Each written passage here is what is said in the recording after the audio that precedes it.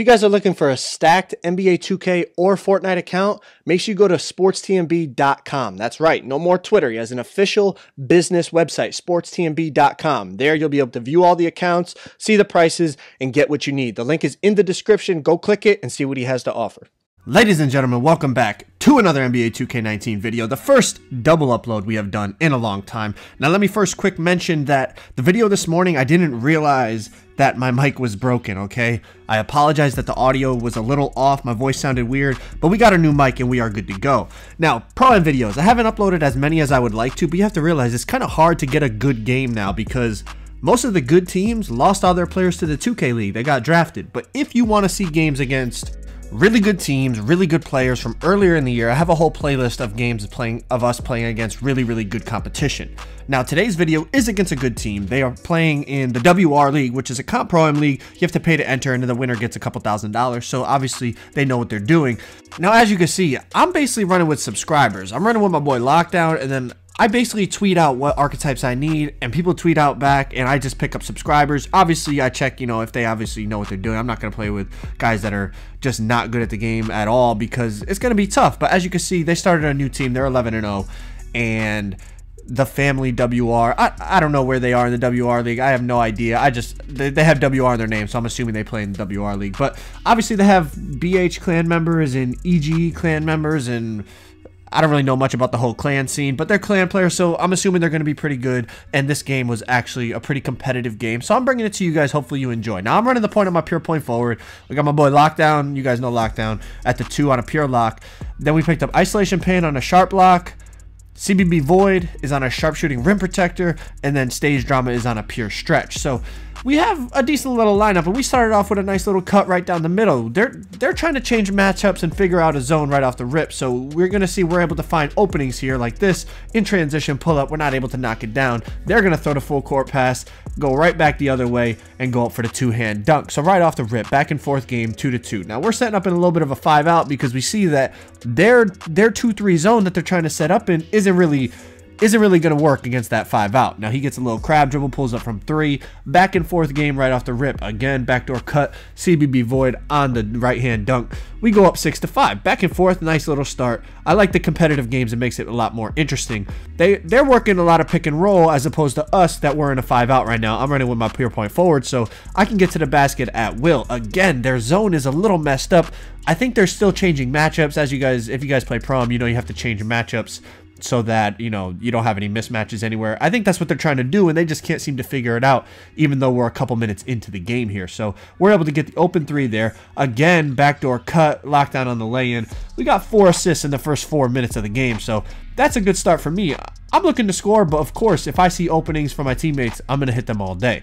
One of the most enjoyable things about Pro-Am for me is the strategy matchup. There's not really any cheese in Pro-Am. Like, you can't, like on the 2's court, you can abuse things that would allow you to win a game even if you're not the better team. But in Pro-Am, the better team usually wins because you can, and there's nothing that's really overpowered is my point. So it's like, it's all about strategy and exploiting mismatches, and obviously team defense is very important. So I hit lockdown there, but he didn't get the dunk off before the end of the quarter. So we go in only up by 3. We start off the second quarter with a nice little Euro step to put us up by 5. Now we're pressing full court, and as you can see, my man's toenails hits the backcourt, so we get the backcourt violation to get the ball back up by 5, 18-13. We're going to a little bit pick and pop, pick and roll game here. I get to the basket, get the green lay-in, put us up by 7. So we're making a little run here, but they're not going away by any stretch. We get a block, they get the offensive rebound, great pass to the corner. He pulls up from 3, knocks that down. So they're hanging in there. They're only down by 4 now. It's a back and forth contest. Crab dribble again. This sharpshooting playmaker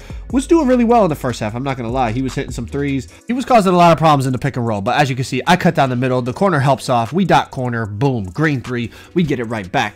Now, you're going to see we start to kind of figure out this pick and roll game that they're running. It's a relatively simple offense, but that's what most teams run. It's pick and roll, and then occasionally the stretch big is going to wrap off the opposite hash, so you're going to see how we have to deal with that here.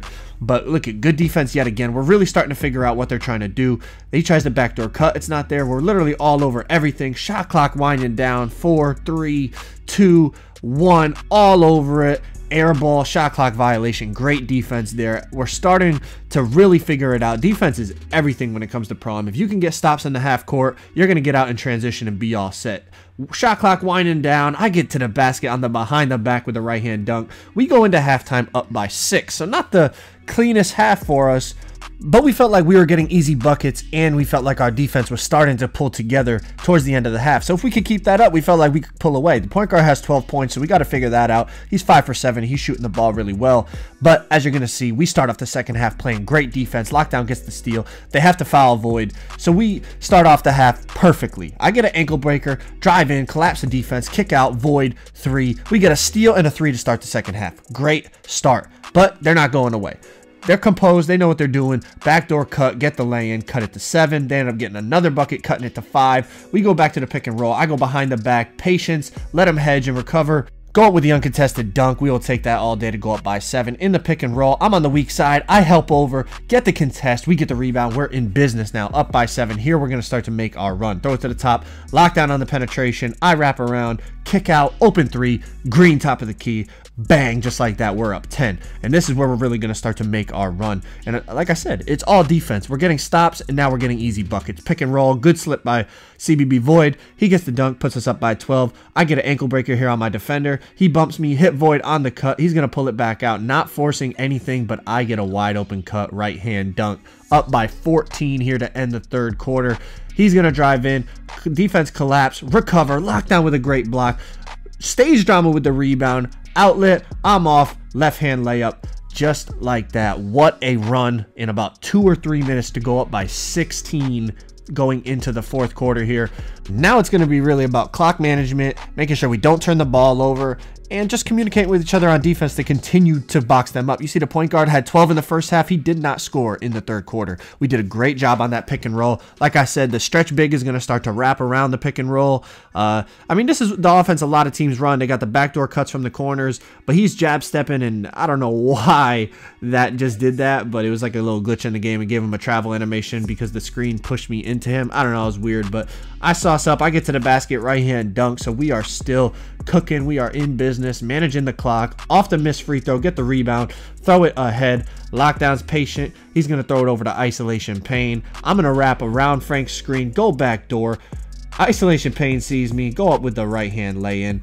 That puts us up by 19 points with 3 minutes left, so it's just about managing clock and continuing to play good D. Backdoor cut, good backdoor cut, and gets a dunk there to keep them relatively in it, but they have to get stops. I have takeover. When I get takeover, I can basically get to the basket at will. As you can see, hesitation, drive in with the right hand dunk. That gives us 27 points and 7 assists. 2 minutes left, up by 19. Just playing solid defense. Good contest by Void. They get the long rebound, so they're still in it. This guy's going to try to drive baseline. He can't really get anything. We're playing solid defense, but you're going to see over in the right corner, Stage Drama is going to fall asleep. Get backdoor, cut it on by the corner man. Gets the right hand dunk. Cuts it to 17. They're kind of still in it. I mean, just under 2 minutes left. They really need threes and stops to be able to get back in it. They do find a 3 here. Miscommunication on defense. So that cuts it to 14 with 1:30 left. It could get dicey here depending on how we play this. I'm going to drive in, step back, pull it over to Lockdown, whose defender helped on me. He hits the 3, and that basically seals the deal. 17-point lead with 1 minute left. There's really not much they can do. We could just hold the ball, let the clock run out. We don't even have to shoot the ball, honestly, and we, you know, they wouldn't be able to get enough possessions. They end up getting a corner 3 there to cut it to 14, but like I said, it was just a little bit too late. But good, you know, a good game to these guys. Obviously, good luck in WR or whatever they're playing in whatever leagues. But it was fun. I mean, basically, like I said, on Twitter, I just tweet out what archetypes I need for that night. Like if I have, you know, if it's me Lockdown and we have a center, then I'll tweet out that, you know, we need another shooter or whatever. So make sure you guys go follow me on Twitter. The link's in the description. As you can see, they just dribbled out the clock because they knew the game was over.